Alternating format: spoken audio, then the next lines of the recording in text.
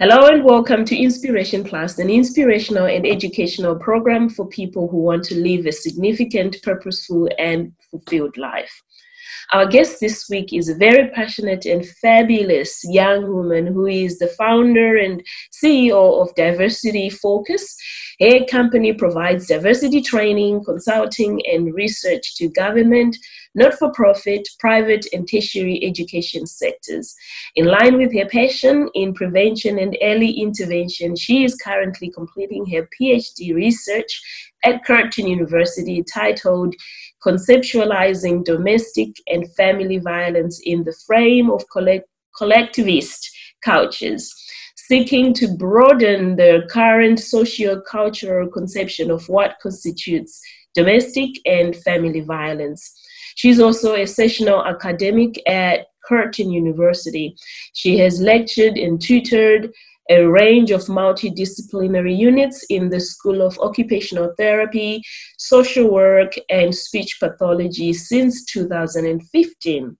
She also serves on the board of the Organization of African Communities, OAC, in WA as the Vice President Operations and the WA Police Multicultural Women's Advisory Group. She is the author of Wired for Bias and a second upcoming book, Bridging the Cultural Divide, leveraging the benefits of diversity in teams. She is a passionate human rights advocate and has presented on a number of national and international platforms, including the UNHCR in Geneva, Switzerland.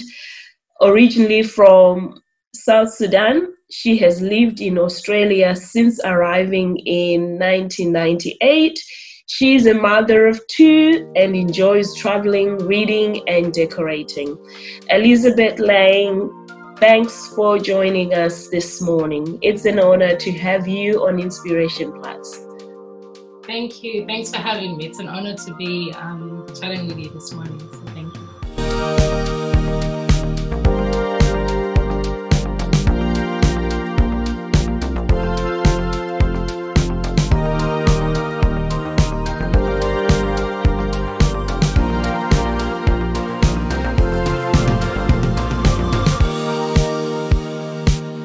What an incredible woman with such a powerful and inspirational story.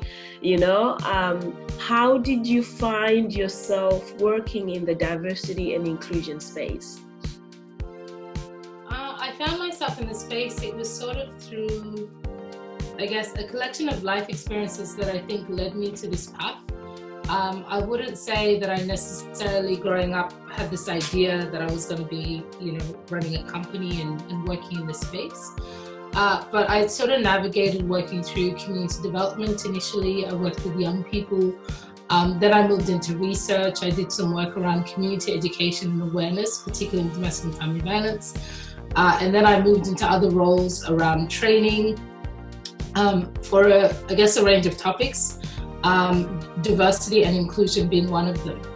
And I guess through that pathway, through that journey, I've seen how there's such a lack of knowledge and such a lack of understanding concerning topics of diversity and inclusion.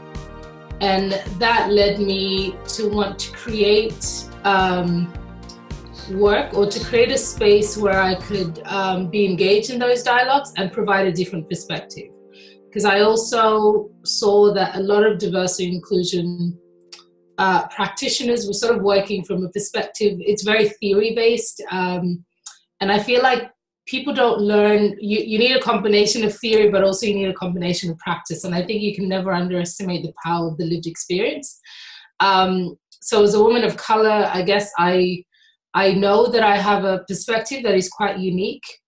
And so, yeah, I sort of embarked on that and in the hope that by contributing to that conversation that I could hopefully help to make some kind of a shift. So, yeah. Wow, interesting. And I like the fact that you really needed to, as a woman of color, you also needed to bring to the table, your perspective. And that's very important, because so oftentimes you find you have people who represent us who don't really know much of our stories, right? Exactly. Yeah, People, yeah. people speak for us based on what they've read or what they think they understand. And that's very different. Yeah. Very totally different from lived experiences. Yeah, all right. So now you came to Australia as a child, is that right? And you came to Australia as a child, and how is it like for you growing up here? It was, I guess it was interesting. When we came, we initially lived in Sydney, so we spent I think the first 8 years I spent in Sydney before I moved to Perth.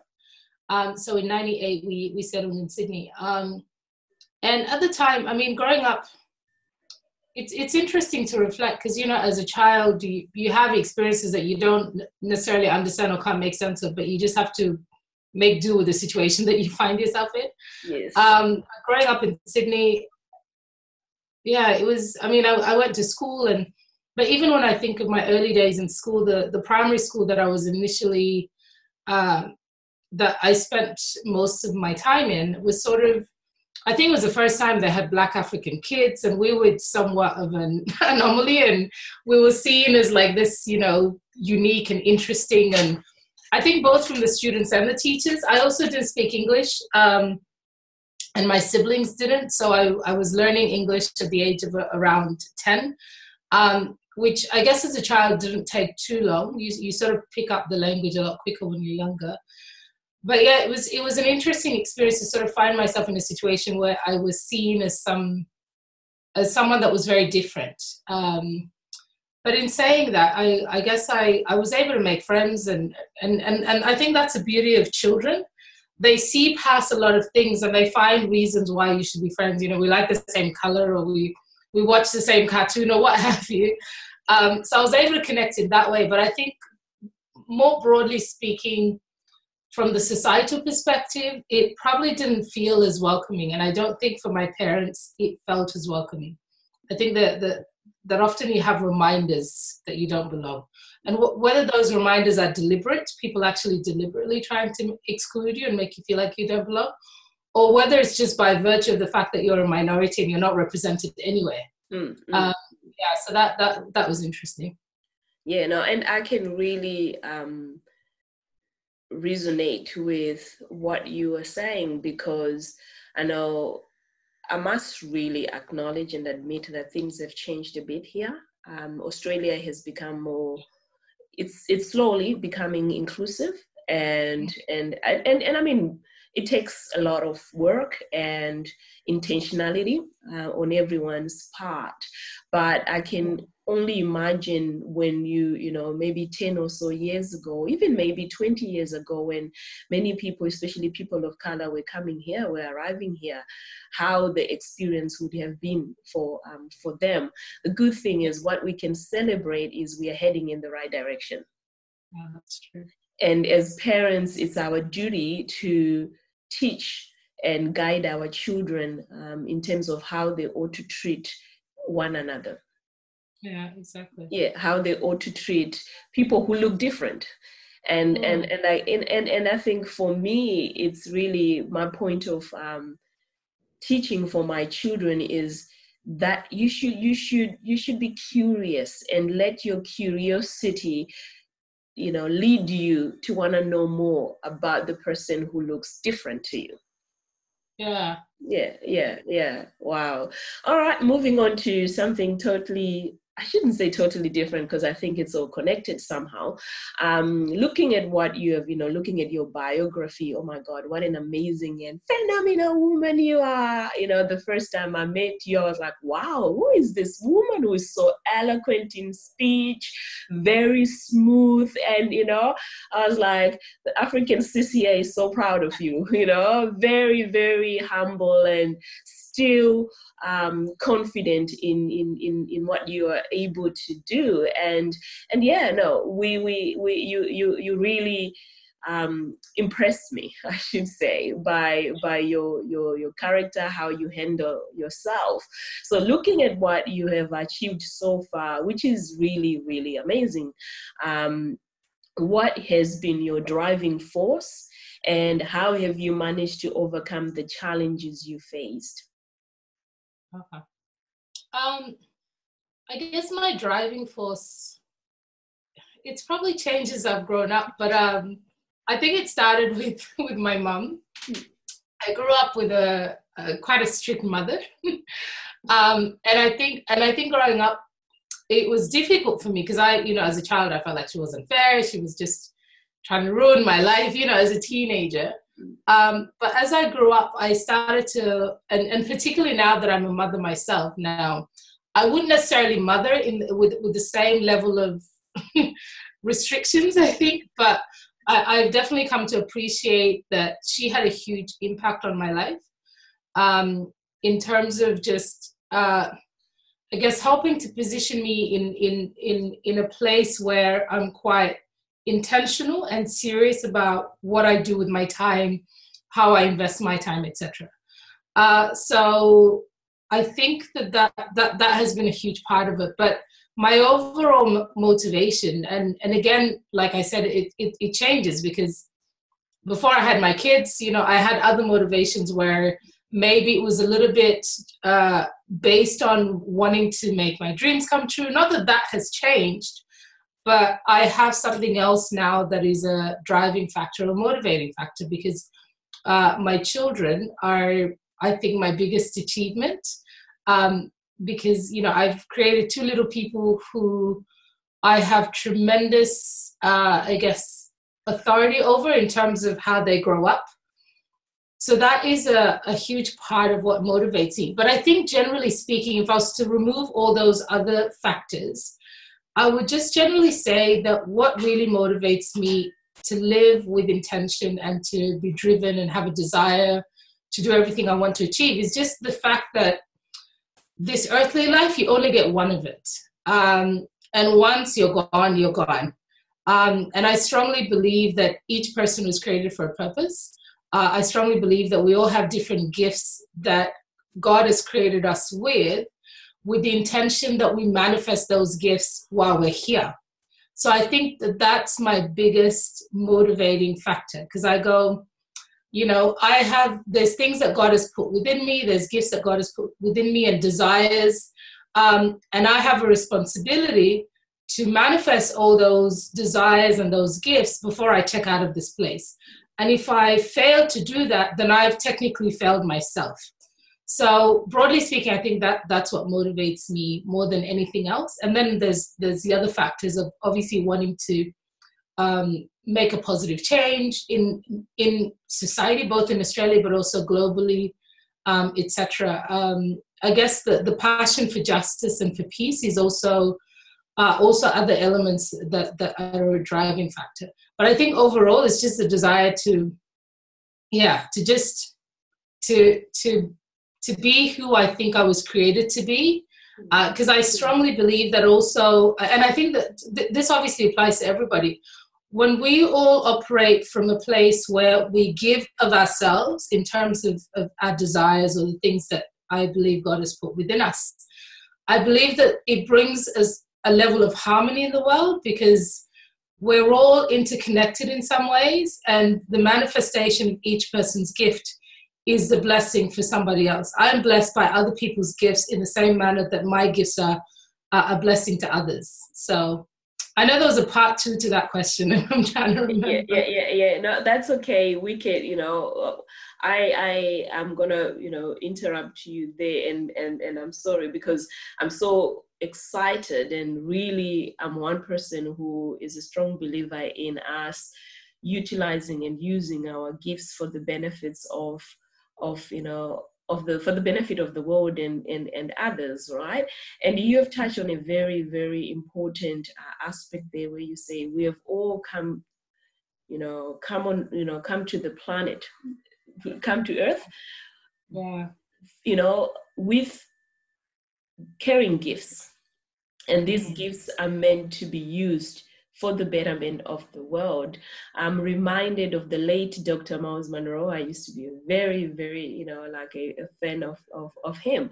How, when he, in one of his books, he said, the graveyard or the cemetery is the richest place on earth, because so many people have died.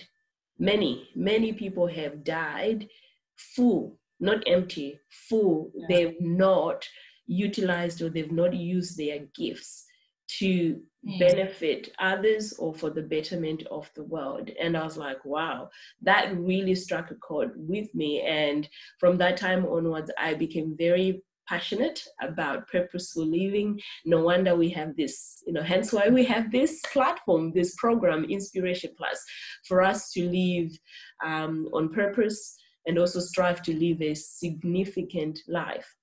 And so that's very, very important.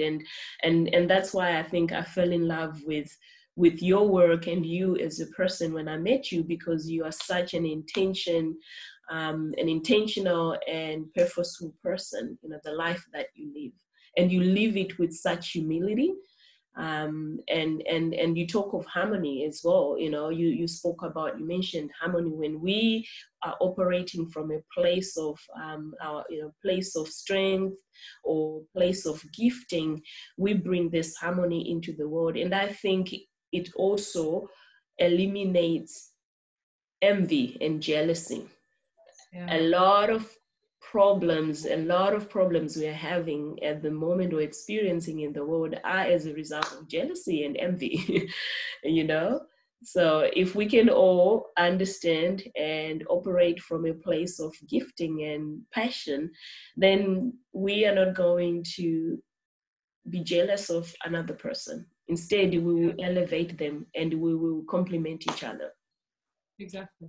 Yeah. All right. Going on to the second part of the question, we really want to know how you have managed to overcome the challenges you faced, because I know in trying to work hard, achieve your goals, or achieve your vision, you would have encountered a lot of, I can't say a lot, I can speak for you, but you would have encountered some challenges. And so what we want to know, if you are able to invite us into your world a little bit and talk to us about the challenges you faced and how you were able to overcome them. Thank you.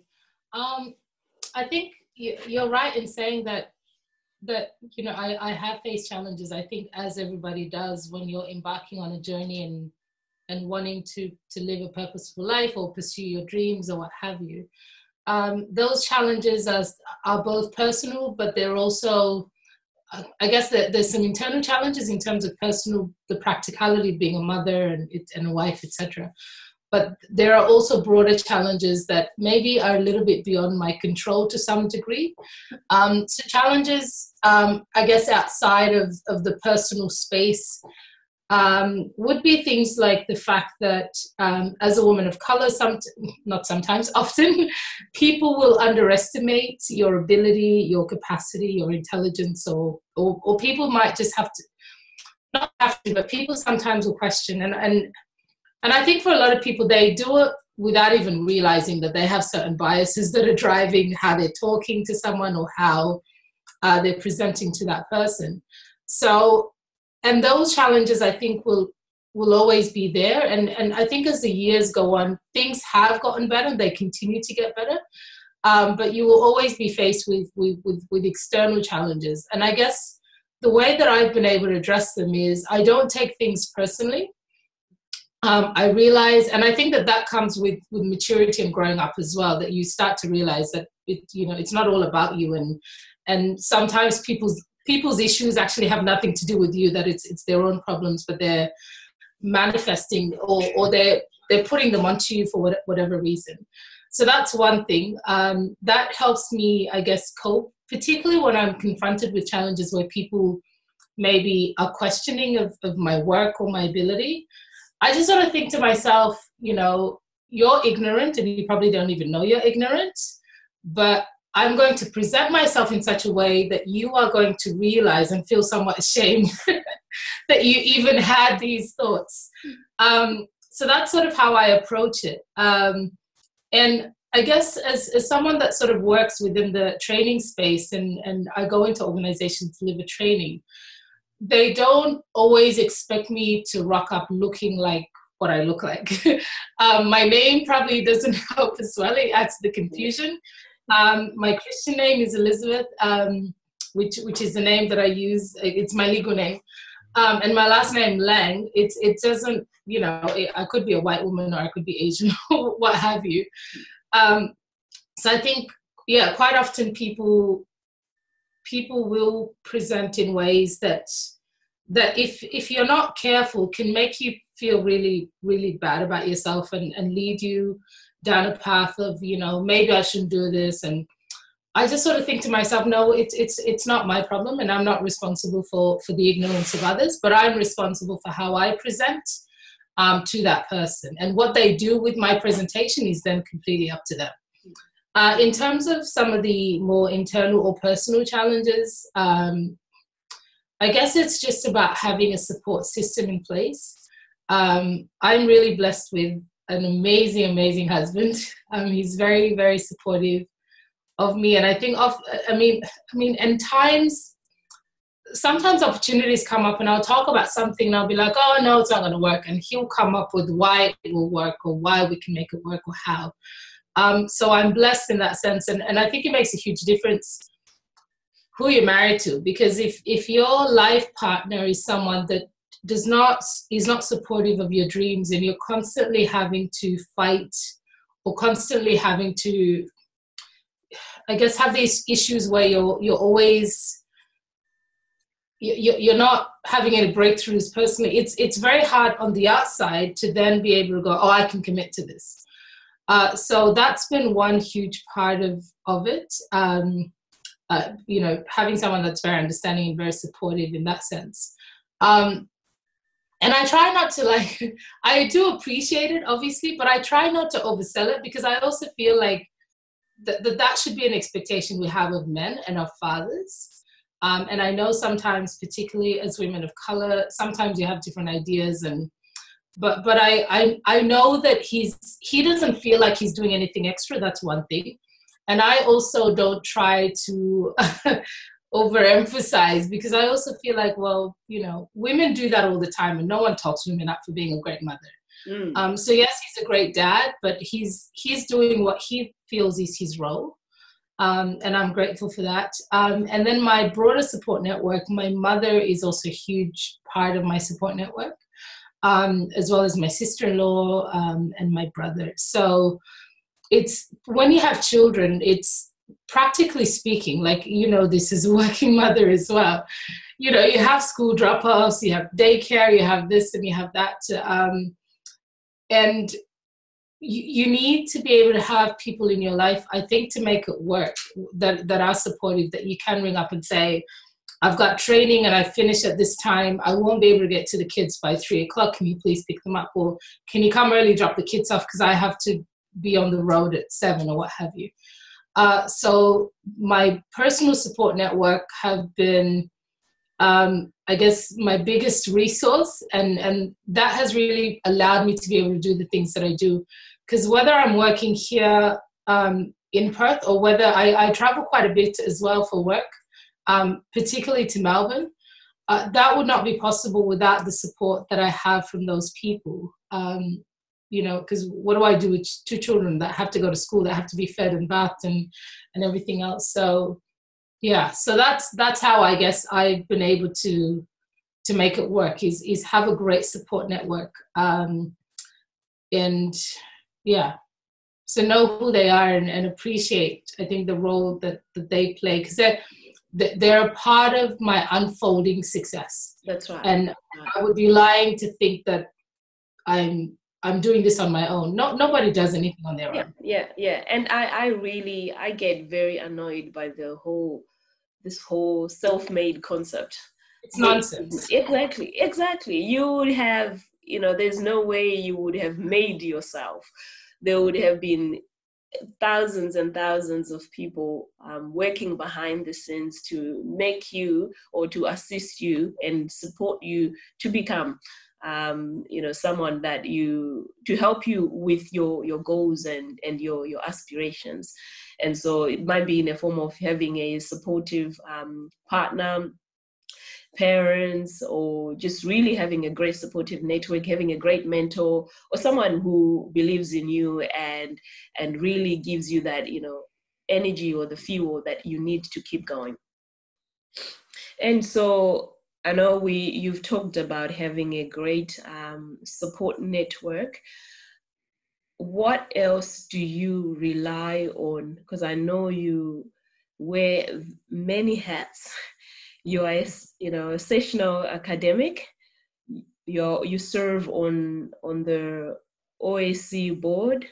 You're a mother, a wife, and I'm sure you're a sister and an auntie. So how have you managed to maintain a healthy work-life balance? Healthy work-life balance. I don't know that I managed to. I think it's an ongoing struggle. But I guess just being mindful about what you can commit to and what you can realistically do. If I was to give an example, okay, so and particularly like last year, going to the end of mid last year, or maybe even early last year, I started to really reevaluate what I was doing and my commitments, because I found myself at the point where I had way too much on my plate. And because I genuinely enjoy doing so many things, I have a hard time saying no. And I've learned that it's necessary to say more no's,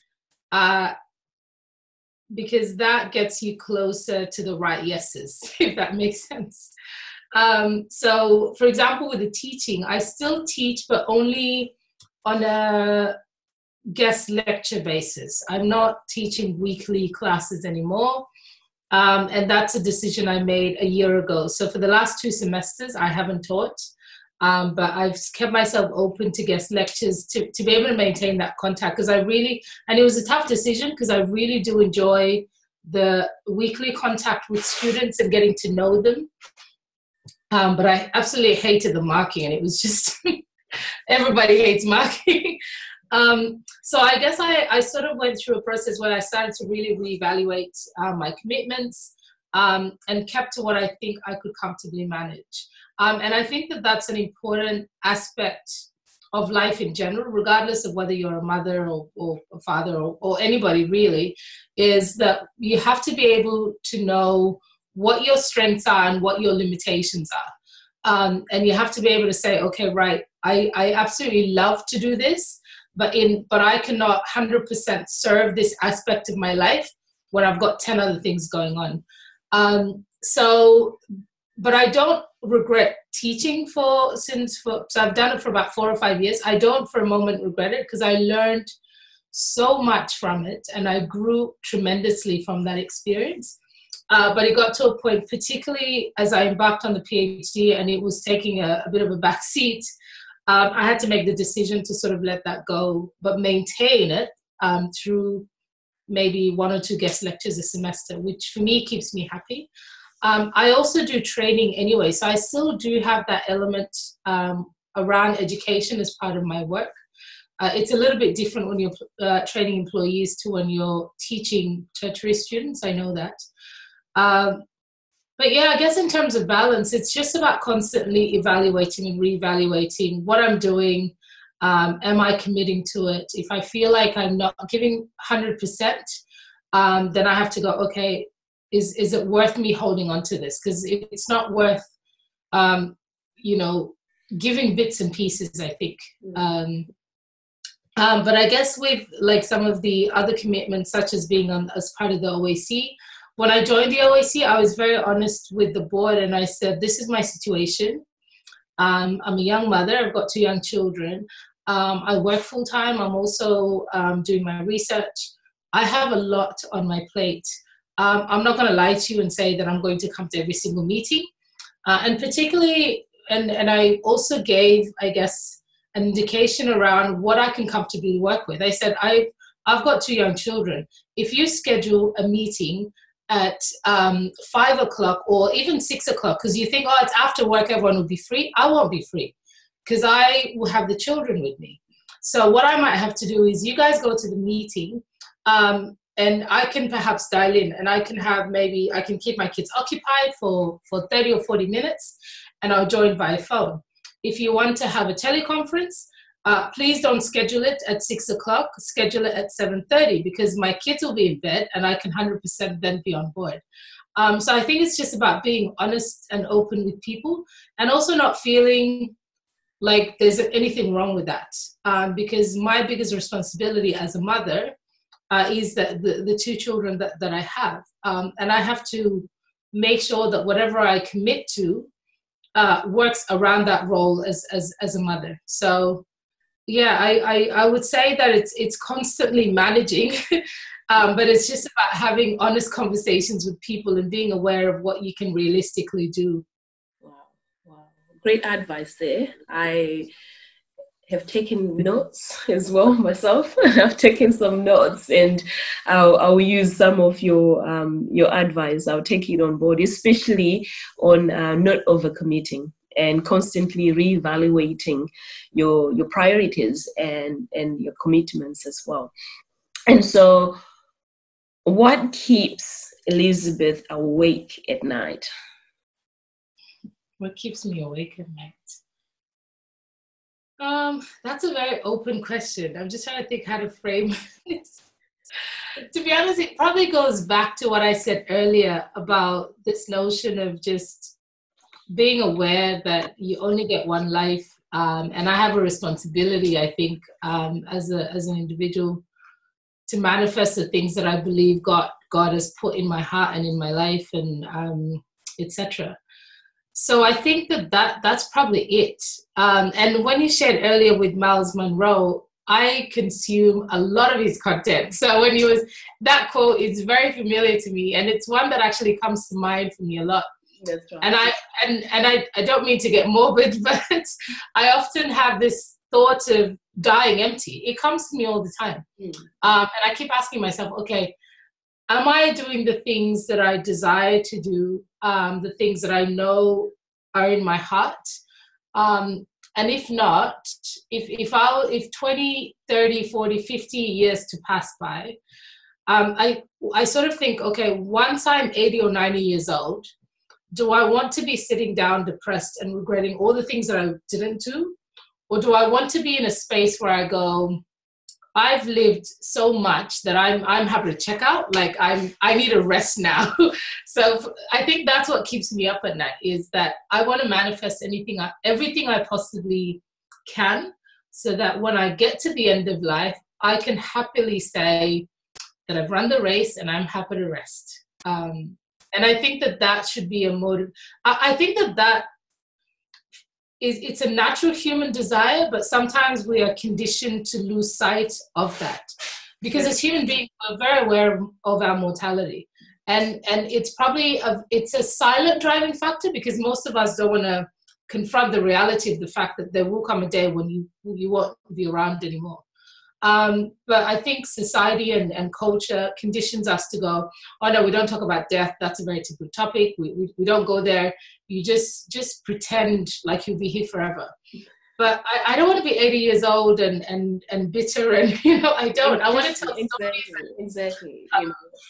Yeah, and that's really great, and what you've just said there, because most of the time we think of legacy as something that's going to happen at the end of your life, but I strongly believe that legacy is built every single day.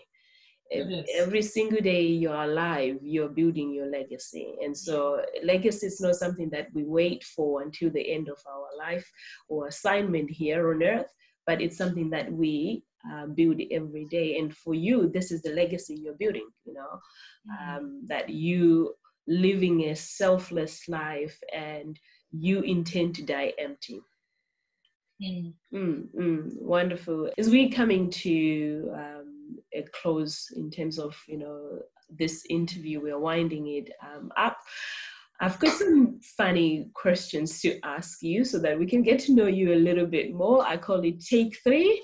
And so where you talk about three things that you can respond to. The first question being, if you end up being stranded on an island and you're only allowed three people to visit you, who would be these three people and why? That's a very tough question. Can I just say that first? I know. Just for everybody else that will be watching this video. No, you're not gonna offend anyone. Just saying. But to be completely honest, yeah, I guess being a wife and a mother, that is the biggest thing for me. So it would be my husband and my two children. Aww. And I'm only lucky that at the moment I have two, because if I had three or more, that would be difficult. I couldn't separate the kids. The answer might be a bit different. Yeah. But yeah. But then I tell them to bring me lots of pictures and videos of my family and everybody else. Oh, you're cheating there. But that's very wise of you. And how about the three places you would like to visit? I know you are a traveler. You love traveling. And so, yeah, it'll be interesting to know. I love traveling, but honestly, I haven't traveled that much. I've been to a few places. Like I've only been to one place in Europe, that's Switzerland, Africa, and parts of Asia. So I haven't traveled as much, but it's obviously something that I wanted to do more of, particularly now as my kids get older. Three places I'd like to go. Now, this is the first place. It's a continent rather than a country. I have a huge dream of wanting to travel around the African continent. It's something that I've had for the longest of time. I've been to a few places, like I've obviously Sudan, where I was born, South Sudan, where we're originally from, but I visited for the first time 2009, and then I went for the second time a few years ago. Tanzania, Uganda, and South Africa. But I really, really want to travel around the African continent. Not as a typical tourist. I just want to travel as an African woman that genuinely wants to learn by being immersed in the different communities around the continent. Because I think that the African continent offers so much richness of history and culture. Yes. And obviously it's a huge part of my identity as an African woman, but also it's the cradle of life, that it's where civilization began. So even that in itself, if I was to remove the connection as an African, it's so significant for me. So I know that obviously, there's 54 countries there. Africa's it's not a country, it's a continent, but I do want to travel around the continent. That's a huge dream of mine. The other place I want to travel to, it's not so much, it's probably more because of my husband than it is me personally. It's the United States, because he spent 10 years in the US, and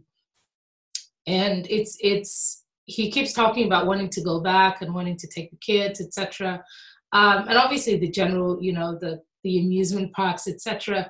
So I do want to visit to see where he lived and where he studied, and yes, and I think it'll be great for the children as well.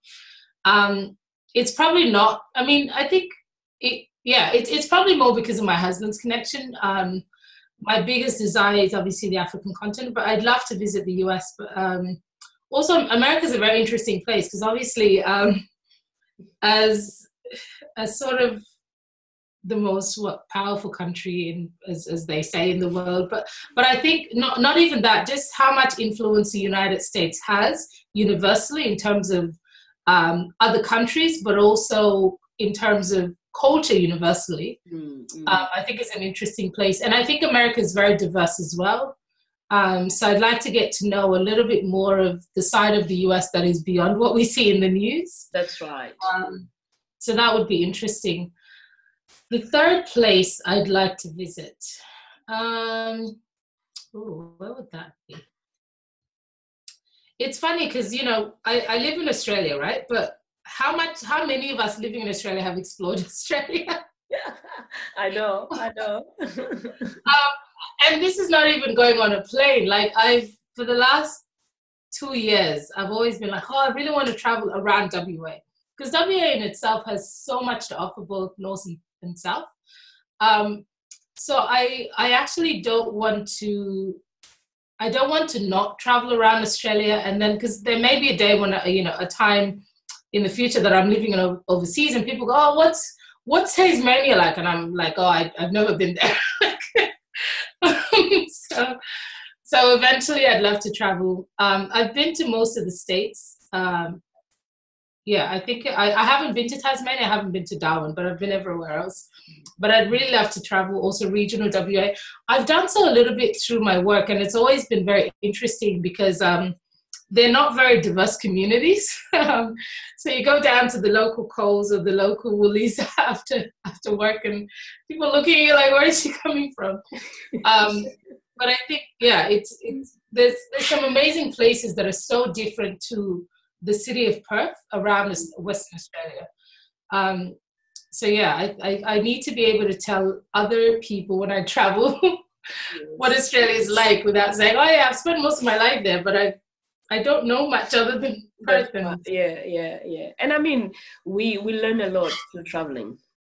We do. Traveling opens up, doors and opportunities for us to learn. If you're that person who is always lived in your own environment, familiar environment, you've never bothered to travel, you really, I think you're limited to what you can say about other people and in their culture, because you don't know that much. What we see on television is not everything. No. Yeah. Oh, and in terms of reading, I know you're an avid reader. What was the last book you read? Last book I read. I've got a few at the moment. The main one, this one I've consumed a number of times via audio, and that is Think and Grow Rich by Napoleon Hill, a classic. I love that book. Yeah. So that's the last one that I consumed, I think, in its totality, by audio, because I also find that it's over the years it's become harder and harder for me to sit down with a book and read, either because it's usually the end of the day, I'm exhausted, I've put the kids in bed, then I've done some housework, and I'm just tired, and I might even be sitting there reading a book and I'm reading it, but it's not even registering. So I've taken on to consuming audiobooks now. And I find that I actually, because I'm always on the road driving, obviously, to work, etc., picking up the kids, it's just, it's made life a lot easier for me. And it's made it possible for me to be able to maintain, I know it's not reading, but consume content in terms of books that I've wanted to. Another one is, there's a few books that I've sort of on my radar at the moment. The 10X Rule by, God, and his name's just escaped me, Grant Cardone. Oh, wow. But I haven't gotten very far yet with that. But yeah, there's a few books, while we're on books, that I would like to share in terms of my favorites. The other one is The Magic of Belief, I think it's called. Oh, wow. You are giving me a few ideas there, books that I should be putting on my to-read list for this year. Yeah, no, there's some amazing ones out there. Yeah, The Magic of Belief was just amazing. It's got a similar flavor to Think and Grow Rich, but it focuses obviously on belief, but it makes so much sense, and I think it made me appreciate. I've always known that obviously there's power in belief, but it just gave you so many tangible examples of how belief is actually powerful and how it translates into reality, because everything always starts as an idea, right? Before it becomes something tangible. Yes. So that's an amazing book. I highly recommend it. And then there's another one by Susan Jeffers called Feel the fear and do it anyways. It's a very small book, and it's on. There's a free one on YouTube. I think that's how I continued as well. It was an amazing book. Do you mind repeating the title of it again? It's called Feel the Fear and Do It Anyways. All right. Feel the fear and do it anyways. And it's on YouTube. It's a free audio on YouTube, yeah. An amazing book, quite quick to listen to as well, because the actual physical book is quite small. All right. But it's one that you can listen to a million times, and I've never not picked up something new. It really dissects the concept of fear and how it works and how it's an illusion, and how by moving towards your fears is how we can effectively address them. Because sometimes I think we go, oh no, it's too scary, so I won't do it. You'll never get to a point in life where you're 100% fearless. True. But if you live on the side of fear, then you never do anything as well. Yes, so, you're right. Yeah. Wow. And then looking at your, I would really love to keep talking to you, because you're such, you're this world of knowledge and energy and information, and you've really, you're such a social impactor and an influencer as well. And I respect that from you. You live the talk. You just don't talk, you live it as well. But yeah, because of our time, in the interest of our time, we're still doing our take 3. What are the 3 things, looking at your journey so far, what are the 3 things you're grateful for? 3 things I'm grateful for. I'm grateful for the gift of life in general, because I believe that life is a gift, and for it to have been granted unto me until this point. I'm also grateful. I guess it is something I'm grateful for, but it's obviously part of who I am. It's my faith, because it's been a huge. It's even funny to say it's a huge part of me. I just feel like it's who I am. Not a part of me, it's just who I am. Yeah. And it's guided my life in so many ways. And, we could talk for hours about different things. But faith is everything. It's not a huge part of it. It's everything. Mm-hmm. It's my compass, I say. Yeah, I like that. It's my compass, exactly. And I guess the third one, and this is very broad and I'm probably cheating, but it's just family. The gift of family, of relationships. When I say family, obviously my husband and children, but also my parents, my siblings, because they're a huge part of who I am as a person. Mm-hmm. I was actually thinking when you said things, you said, did you say 3 people I was grateful for, or 3 things I was grateful for? Oh, 3 things I'm grateful for. Yeah. Yeah, definitely my family. I just had a sort of something come to mind from childhood, was growing up, because I mentioned earlier that I obviously learned English here. It was interesting because I remember when I first arrived, it started in year 4 in primary school, but I did like 2 weeks of it because we came in November, so it was like 2 weeks of Christmas cards. That was year 4 for me. And then I went into year 5. But I remember my older brother, the amount of times I would go to him to just explain basic concepts. Because even though I did English as a subject before we arrived, it's not the same as living in the country, right? Yes. So just for the support that I've had to boost up, I guess, my literacy, to the degree where I could catch up to my peers, is a huge part. I sort of look at that and I think that was at the age of 10, trying to pick up or the years of literacy that I'd missed, not having studied in an education system that is very different to an Australian education system, where English was just a subject and there was the focal language was actually something else. To now doing a PhD, it really started in those days where I was trying to learn how to read and write and how to make sense of sentences, on how to structure sentences. That is the beginning of my PhD journey.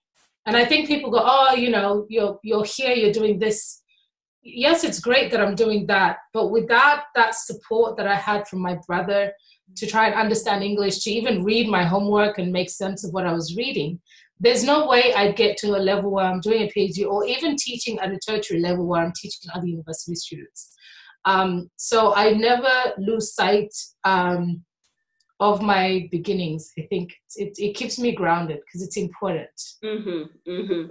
I like that. I like that. Always remember where you've come from. That's a very, very important, I think, statement or mantra to live by. Always being appreciative and grateful for your beginning, and Exactly. and being, you know, never despising the days of humble beginnings. Yeah. You know, Elizabeth, it's been such a joy having you on this program. You and I can, you know, keep talking and we can go on and on because I think in a way we've got so many things in common, very similar in terms of how we operate and even how we look at life and in terms of aspirations as well. And thank you very much. So because of our time, we need to wind this up, but I would like to say thank you from the bottom of my heart for availing yourself to be able to share your story and your life with our audience here, our viewers and listeners, and I'm sure there are many people who have been inspired by your story, and I personally have learned quite a few things from this interview. Some of the tips and you know, nuggets you have shared with us, and I'm going to take that on board, and they're going to help me to become better. So thank you very much for your time. Thank you for your time. Can I also thank you for creating this platform, because I think it's so important. And I think that there's not enough initiatives like this. So for me, it's truly an honor to be part of it. And I hope that what I've shared is of value to your listeners and your audience. And yeah, I support you 100%. I look forward to also being, as part of the audience myself, I guess, with the speakers that you've had in the past, but also ongoing. So yeah, you're doing amazing work. Thank you. Oh, thank you very much.